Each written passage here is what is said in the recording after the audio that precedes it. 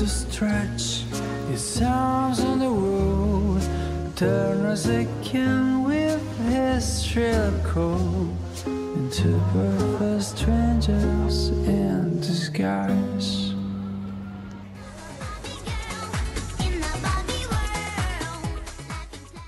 오늘은 이렇게 입고 나가려고요.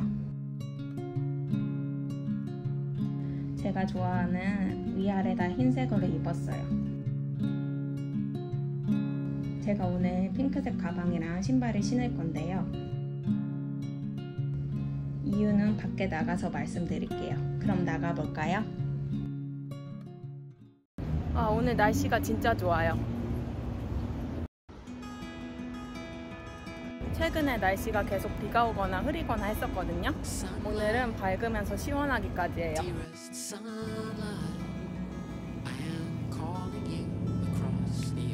여름이어서 날씨가 더워야 되는데 선선해요. 구독자님들, 최근에 영화 바비가 개봉했잖아요. 저는 어렸을 때부터 바비 인형을 좋아했고 지금은 구매하진 않지만 쇼핑몰이나 이런 데 가면 슝 둘러보거든요. 그래서 바비를 체험하러 가볼게요.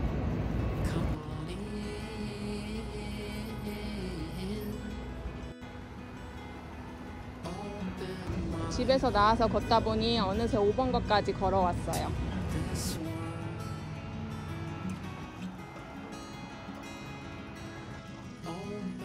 오늘도 많이 걸을 예정이라서 일단 뭐 좀 먹고 시작해야 되겠어요.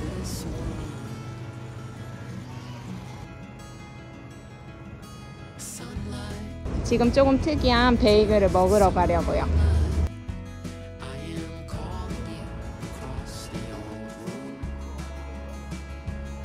여기서 조금만 걸어가면 돼요.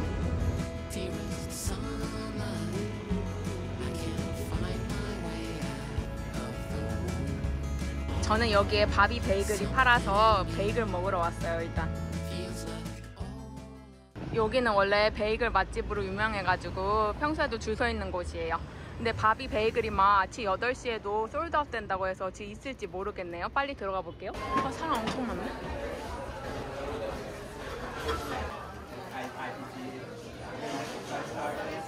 지금 바비 베이글 3개 남았어요. 줄이 이렇게 긴데. 사람 진짜 많죠.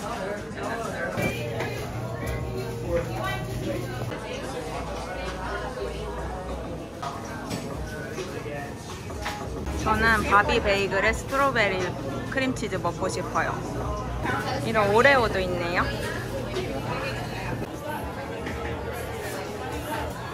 줄 서서 기다리고 있어요.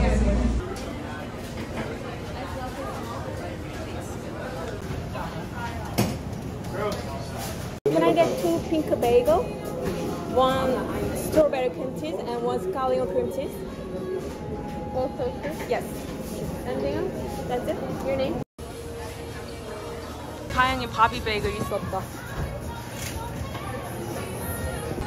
저는 이 스트로베리 크림치즈랑 스칼리온 시켰어요. 여기는 원래 이 레인보우 베이글로 유명한 곳이에요.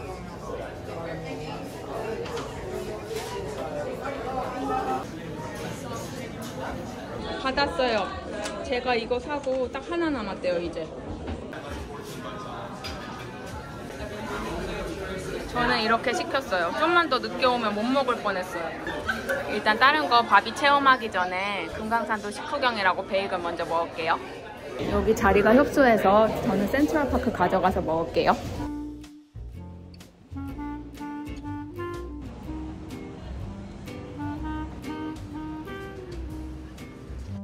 베이글집이 사람은 굉장히 많은데 자리는 좁거든요.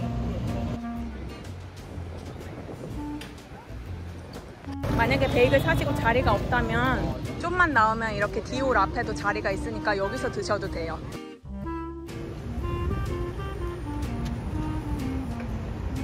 오늘 날씨가 좋아서 샘팍 가기 딱이에요.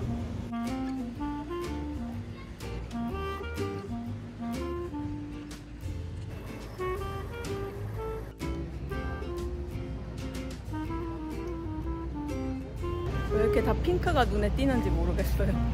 핑크가 다 바비로 보여.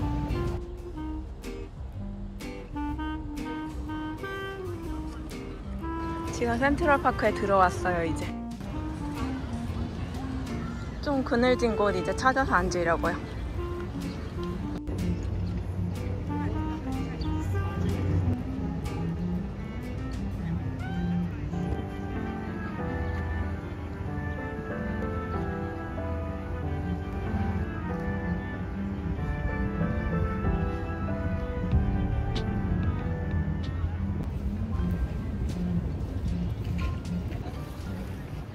와, 예쁘다.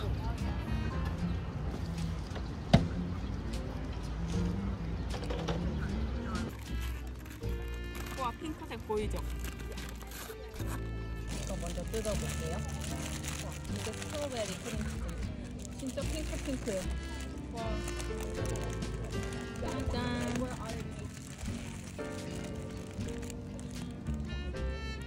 저는 이거 토스트 했어요. 그리고 이거는 스칼리온 크림치즈. 너무 예쁘죠?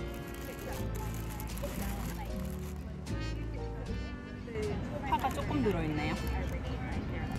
핑크 베이글, 핑크 바비 베이글.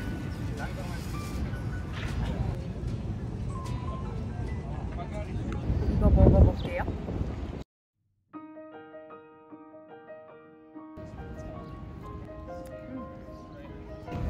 베이글 자체가 쫄깃쫄깃하면서 크림치즈랑 진짜 잘 어울려요. 제가 워낙 스트로베리 크림치즈를 좋아해서 맛있어요. 여기 베이글집은 레인보우 베이글도 있고 도전을 많이 하는 것 같더라고요.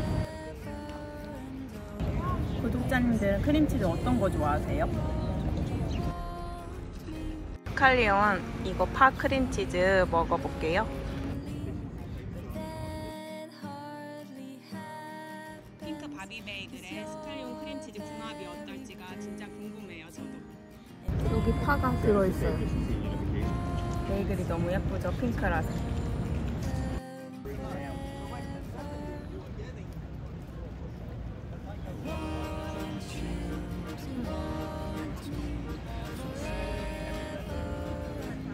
바비 베이글하고 스칼리온 크림치즈랑 어울릴까 생각했는데 이거 진짜 맛있어요. 이 크림치즈가 완전 고소하고 네, 오늘은 이게 더 맛있어요. 날마다 바뀌긴 하는데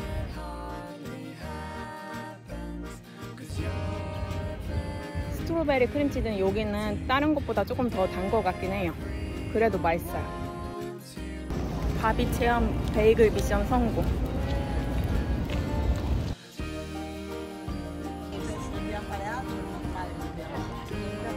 이제 본격 더 바비 체험하러 가볼게요.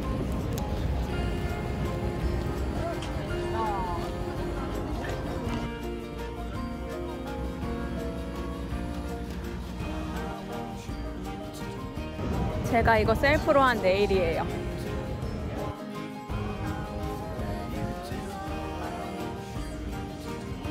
이거 하느라 시간 다 가서 페디큐어는 못했어요. 원래 핑크색으로 하려고 했거든요. 지금 블루밍데일즈 도착.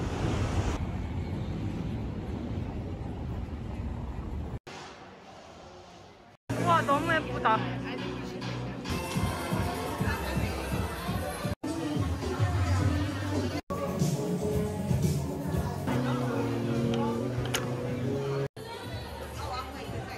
아이스크림도 받았어요. 귀엽죠? 이런 것도 있네. 지금 여기 이렇게 팔찌 만드는 것도 하고 있어요. 이벤트.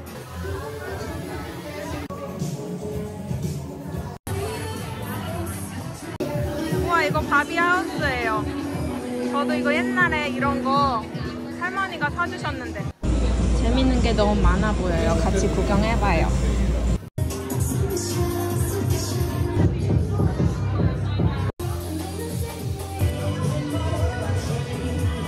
솜사탕도 만들어줘요, 지금.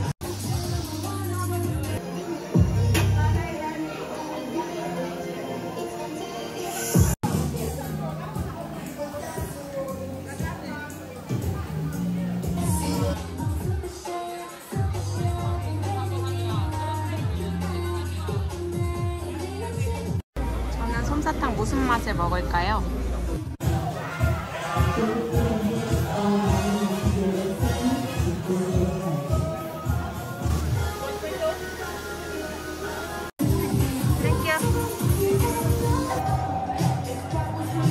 땡큐.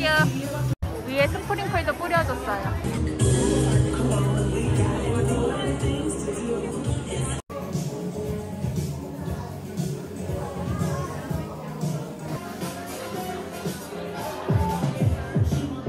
바비 남친 이거 캔이잖아요. 바비와 캔.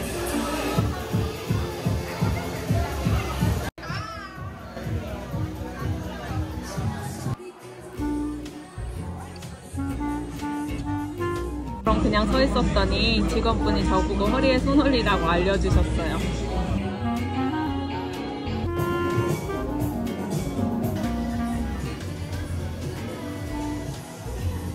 아, 이거 바비 옷인가봐요.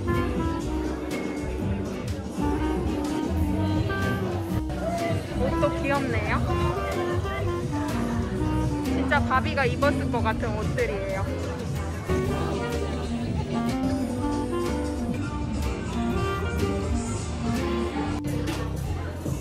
저 이거 아직 안 먹었거든요? 근데 솜사탕이 이만큼 줄어들었어요, 처음보다.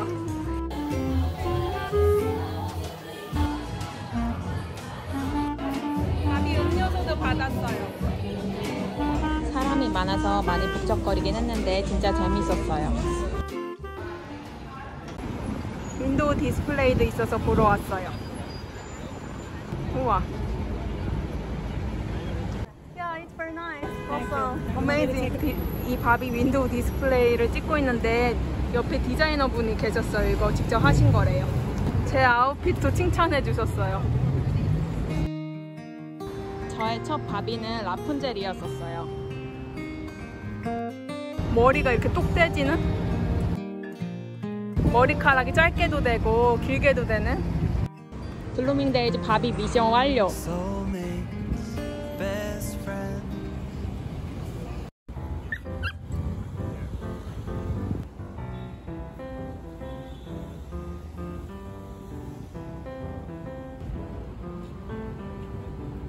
지금 FAO 슈바르츠에 가고 있어요.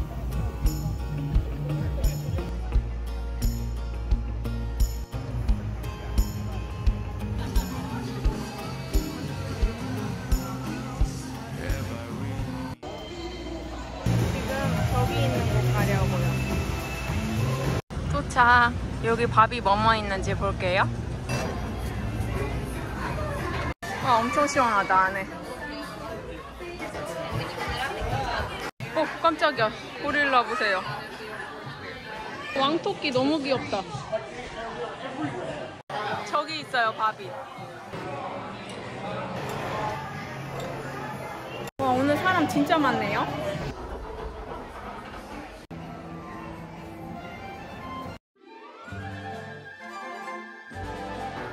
우와.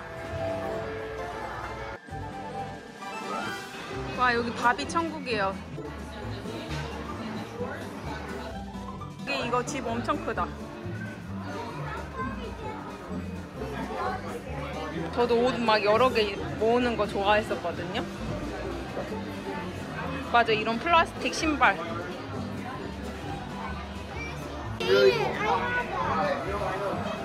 저희 모자 살까요?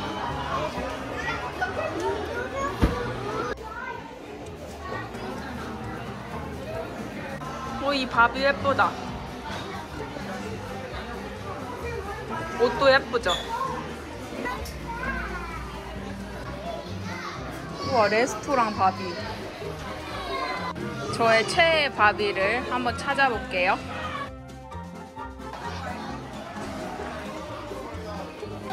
우와, 이거 재밌겠다. 베이킹도 하고 막 그런 거 같아요. 저의 최애 바비는 이거예요. 강아지 있는 것도 귀엽죠? 이거 애견샵 밥인가봐요. 케이지까지 똑같네요. 깨알 디테일.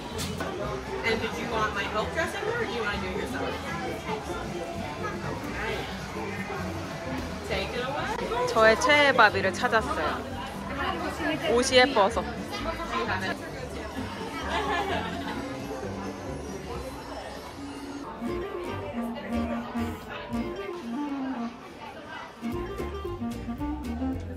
인형만 있는 게 아니라 여러 가지 다양해요.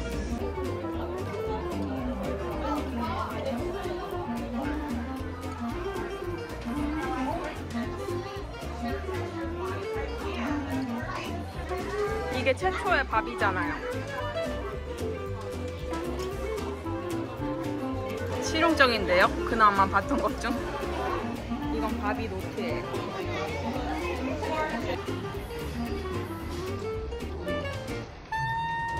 이거 탐나는데요?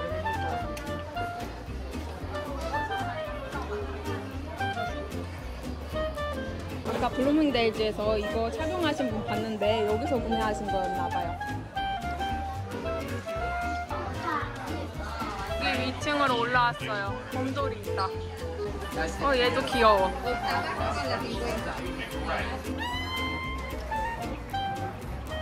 판다. 아이바오 닮았어. 토바오 엄마 아이바오 닮았죠?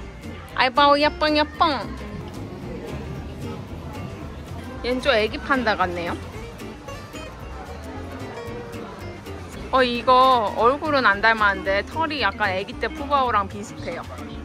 제가 팬더 인형 다른 데서도 찾았는데 그나마 이게 제일 귀여워서 이거 살게요.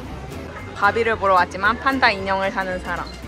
이거 털이 참 귀여운데 아쉬워요. 얼굴이 약간 험상궂. 뒷모습은 좀 닮았다. 얘 예쁘다. 밤비. 곰돌이 푸. 저 어렸을 때 곰돌이 푸 인형을 사왔거든요. 이거보다 큰 거? 근데 동생이 탐내는 거예요. 그래서 끝까지 안 주다가 엄마가 저는 더 큰 거 사준다고 해서 얼른 주고 다음날 전 제일 큰 거 사왔어요. 토끼 천국. 이거 시베리안 허스키. 진짜 애기 시베리안 허스키 같죠? 이거 웃겨. 토끼 옷 입은 곰돌이. 이거는 리미티드 에디션이래요. 뭔가 딱딱할 것 같아요. 빈티지 맞아요. 1880년도에 나온 거. 오리지널처럼 똑같이 만든 건가? 인형 좋아하시는 분들은 분명 여기도 좋아하실 거예요. 제가 토끼 인형 샀을 때 다른 구독자님들도 인형 좋아하신다고 하더라고요. 저만 그런 게 아니어서 다행이었어요. 가방. Amazing, magic, white, magic colors. Wherever the pen touches, wherever the kids draw with it, the color changes. 와, 먹을 거 있네. 여기는 애들이 좋아하는 거를 다 모아놨어요. 젤리 천국. 팬더 엄청 커, 엄청 커. 가버림. 우와, 이거 갖고 싶다. 이거 파는 거 아니겠죠? 이거 진짜 갖고 싶네. 이거. 와, 이거 1200불이래요. 150만 원. 진짜 갖고 싶어요, 솔직히. 이게 진짜 판다 크기보다 약간 더 큰데? 실제 판다보다는 더 커요. 그래도 뭔가 리얼리스틱해서.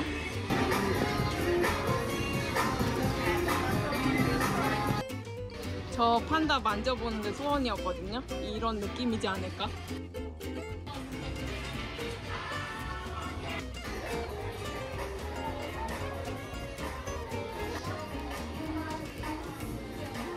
판다 귀가 진짜 귀엽죠.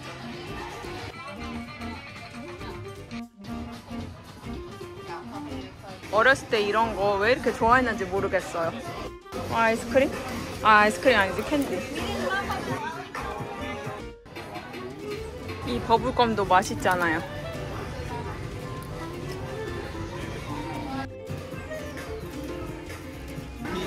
솜사탕. 지금 저만 해도 시간 가는 줄 모르고 구경하게 돼요. Hi. Yes.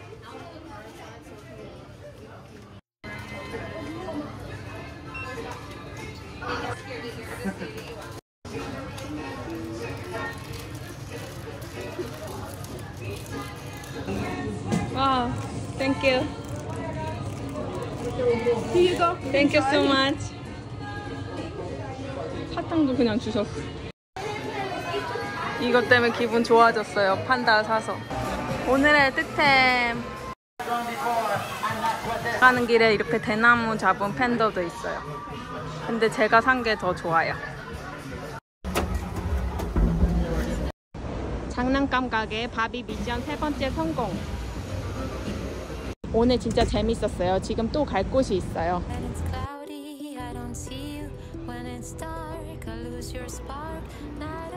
진짜 오랜만에 이 길 지나가네요.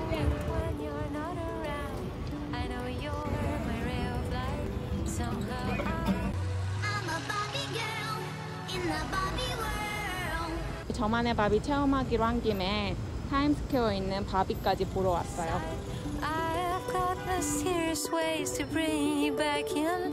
여기도 있네요, 바비.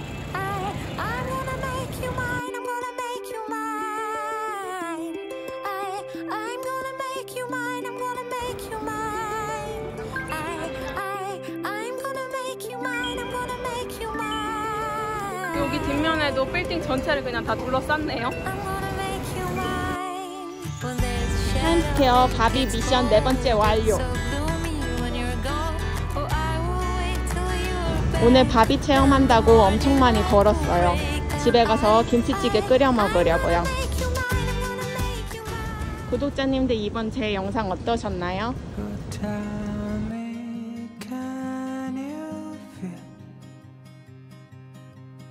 We're floating in the air. We are midnight birds floating through the night clouds, setting sails upon let us carry the past into dusk. Let a film can hold us just as far.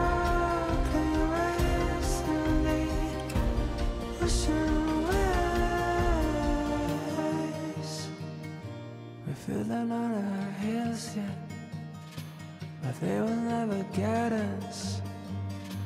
We're running fast as lightning. They want to turn back time. There is so much peace here.